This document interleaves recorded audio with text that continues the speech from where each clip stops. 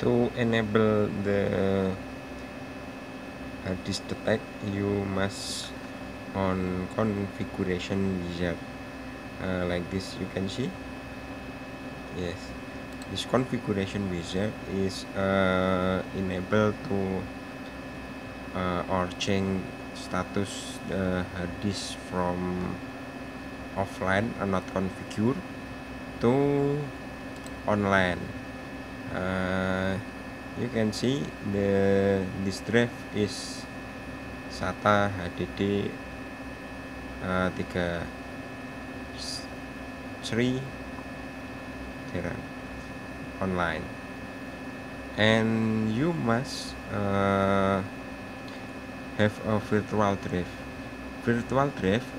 This is a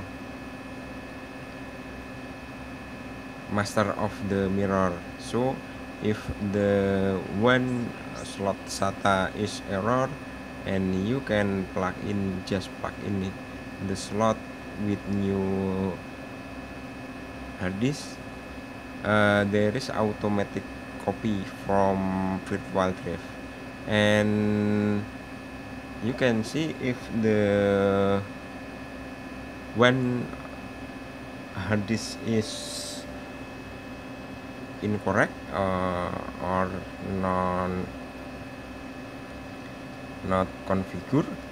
There is the hard disk, the place is alarm red, so there is enable BIOS, enable HDD.